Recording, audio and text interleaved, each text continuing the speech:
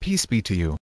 By invoking the United States Fair Use Policy, I shall play the video clip of Dr. Zakir Naik, who declares that no Muslim worship the Kaaba. Then I will play another video clip, which he quoted the Mosaic Law on idolatry. I will comment after his speech, as to why Dr. Zakir Naik is slapping his own face. If Islam is against idol worship, why do you bow down to the Kaaba when you offer salah? No Muslim ever worships the Kaaba when you offer salah. Kaaba is the Qibla, it is the direction. We Muslims, we believe in unity. Now when we offer salah, suppose you want to offer salah here. Some will say, let's face north, some will say south, some will say east, some will say west. For unity, Allah says in the Quran, Surah Baqarah, that wherever you are, face towards the Kaaba.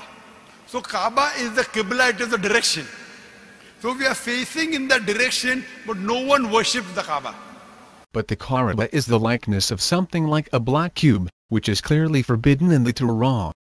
In Deuteronomy 5 verse 8 Yahweh says, "You shall not make for yourself a carved image, or any likeness of anything, that is in heaven above, or that is on the earth beneath, or that is in the water under the earth."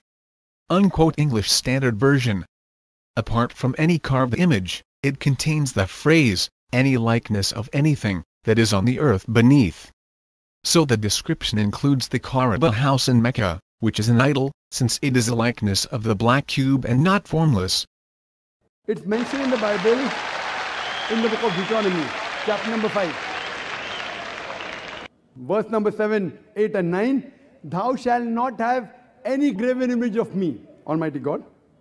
He's telling, in the Old Testament, thou shalt have no graven image of me, of anything, of any likeness, in the heaven above, in the earth beneath, and the water beneath the earth. Thou shalt not serve them, nor bow down to them, for I, thy God, thy Lord, is a jealous God.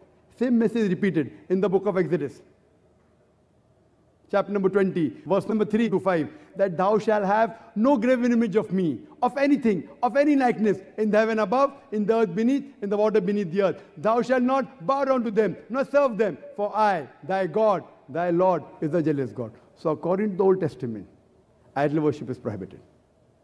And Jesus Christ, peace be upon him, said, it's mentioned in the Gospel of Matthew, chapter number 5, verse number 7 to 20, think not that I have come to destroy the law of the prophets. I have come not to destroy, but to fulfill. Whosoever shall break one of the least commandments and teach men to do so shall be called least in the kingdom of heaven. And whosoever shall keep the commandment shall be called great in the kingdom of heaven.